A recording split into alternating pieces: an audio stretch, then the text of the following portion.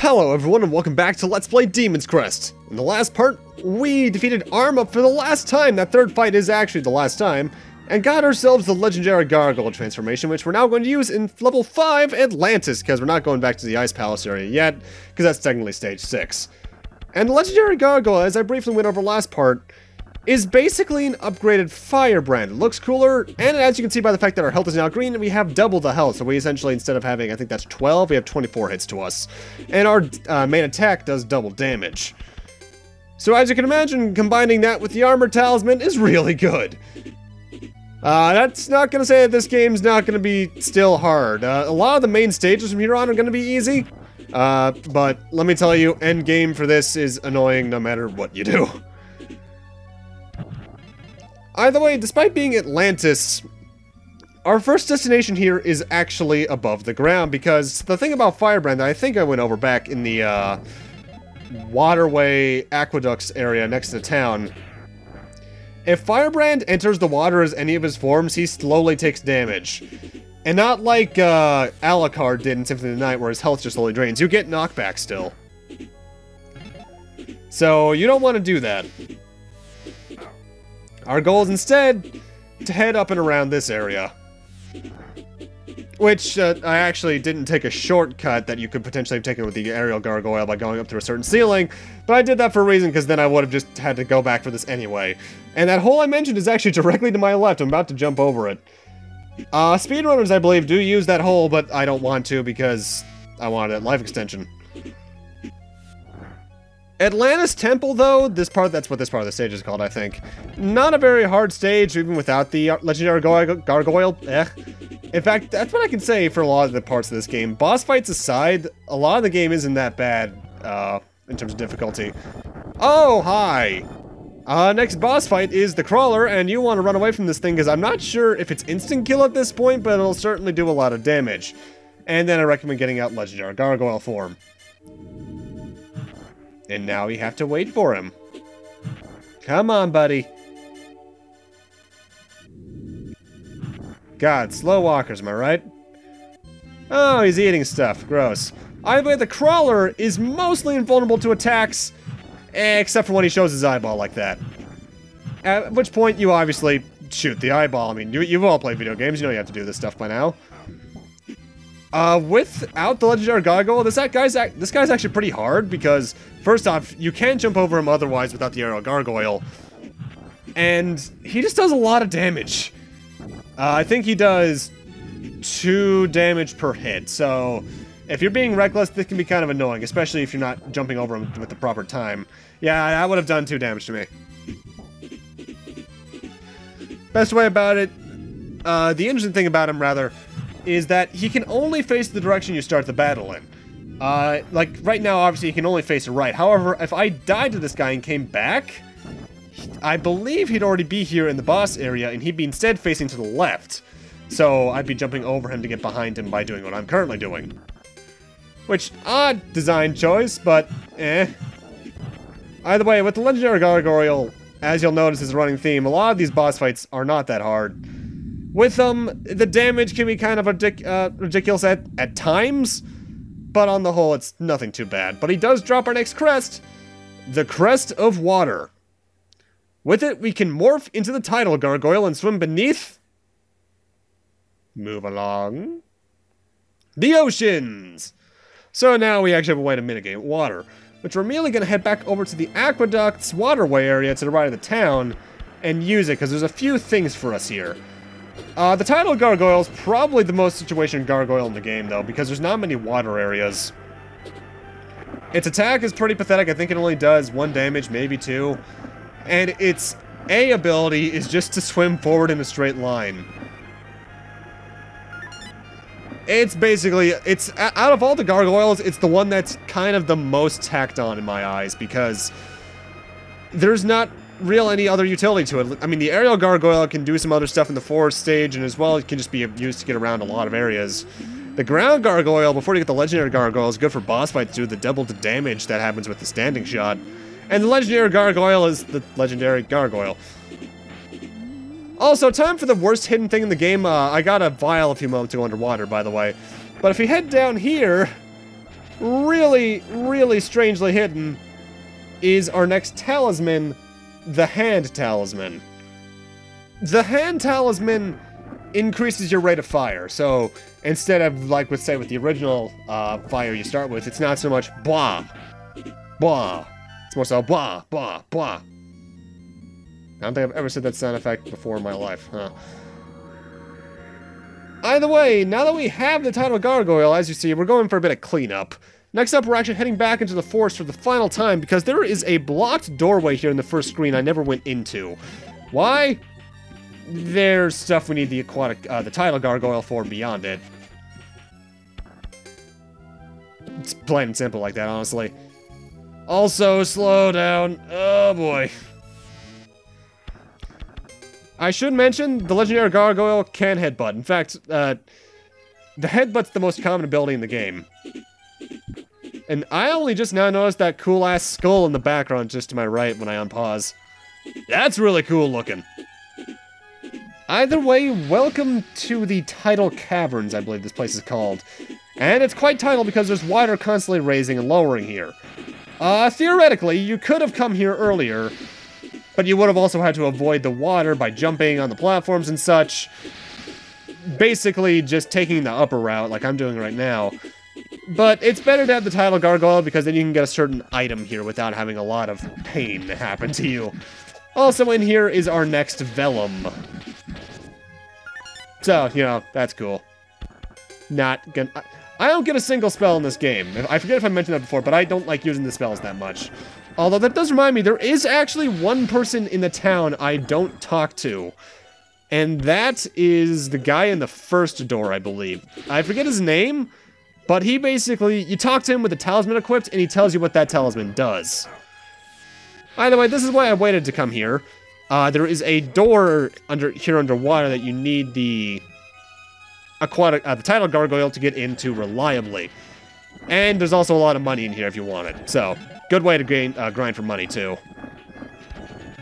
I believe you could theoretically get the item that's behind this door just with Firebrand and the Magic Buster, because your shot does also act as a Magic Buster underwater.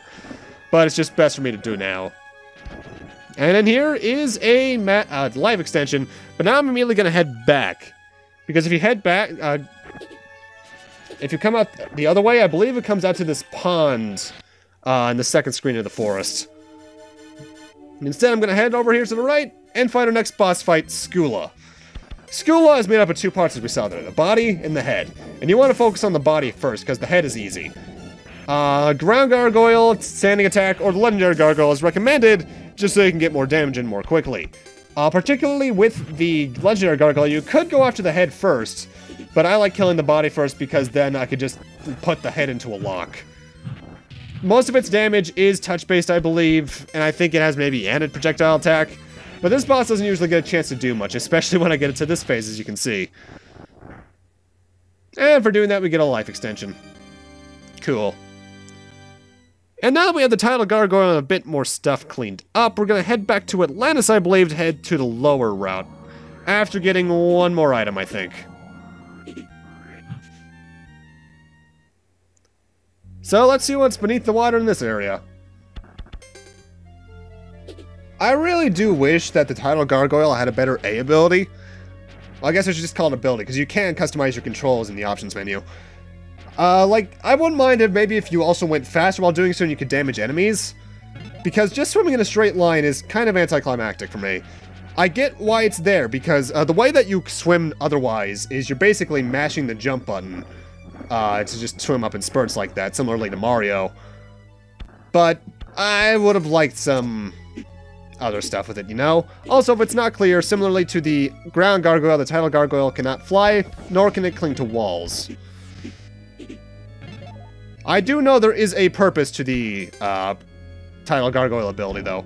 Either way, we just went back up towards where the crawler fell from the ceiling from.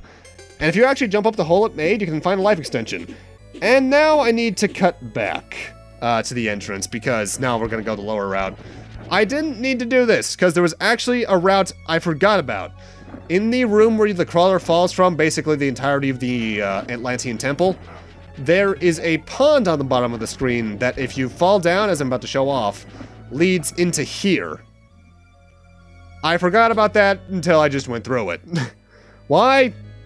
I blanked out, I'll be completely honest. Some people would probably redo a recording session for that, but I didn't care. It was like, what, 20 seconds gameplay, roughly? 2 seconds edited out? Nothing too bad.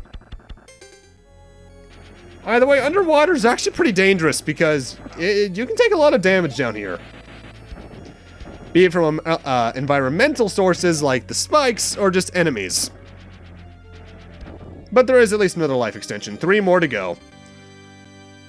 One thing, by the way, I'm going to bring up now because of the way we end the part, is that you're going to notice I end the part with like 1 life extension missing and 1 talisman. Don't worry about those. The Demon's Crest does a bit of an annoying thing in my eyes where the last few abilities, or not abilities, items are in the final level. I don't like it when games do that, and Demon's Crest does it. I mean, Gargoyle's Quest did it too as well, to be fair, with that life extension I forgot to grab to max out my health. But I at least showed where that was on screen accidentally.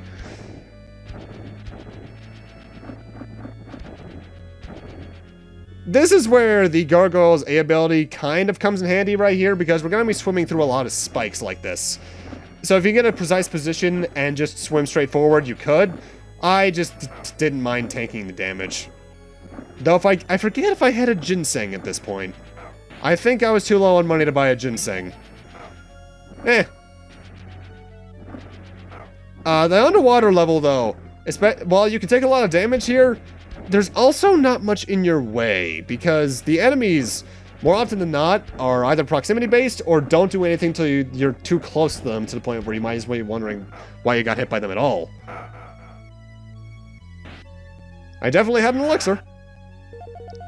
I actually really like that graphical effect of the bones reforming. It's basically just the reverse death animation, but looks cool to me.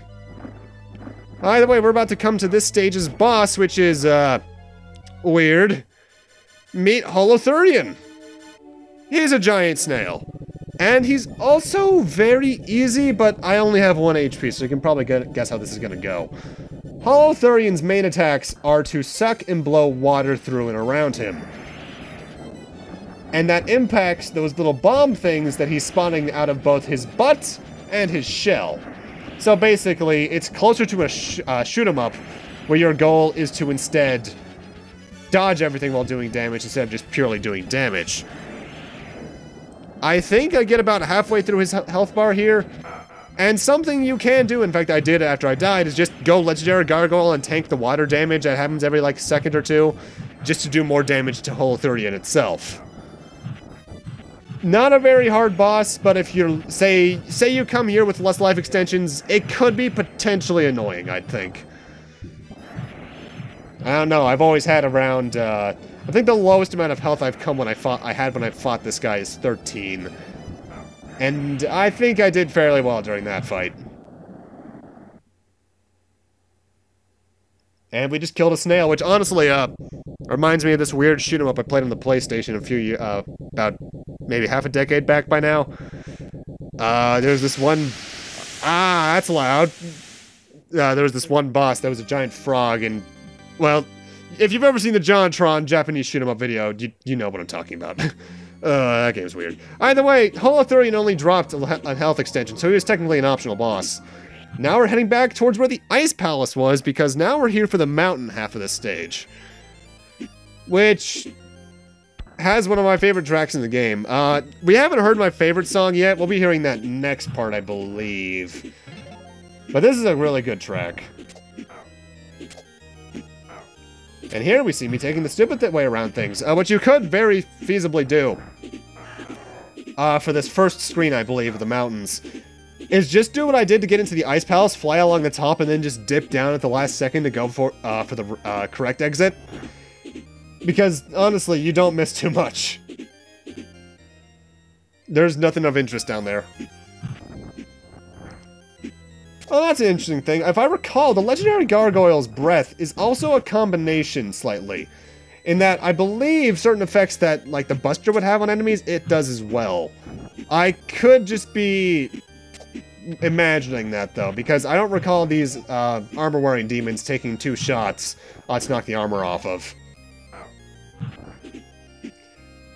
Either way, the last Vellum, I believe, is here in this stage, and we are right about where it is. It's in here.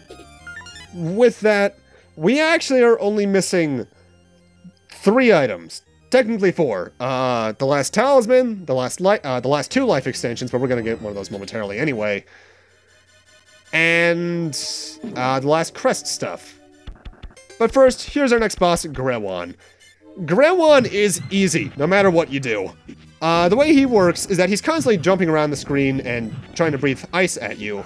But as you can see, after I hit him, he turned green. Whenever you turn... he turns green whenever you hit him, and when he's green, he's entirely invulnerable. So basically, it's a low health boss that you're just supposed to be doing a lot of dodging with. And to be fair, he can be hard to dodge. He's taken down my health quite a bit. I believe his attacks... Yeah, because I think touching him, or maybe his Ice Breath, did 2 damage in Legendary Gargoyle form.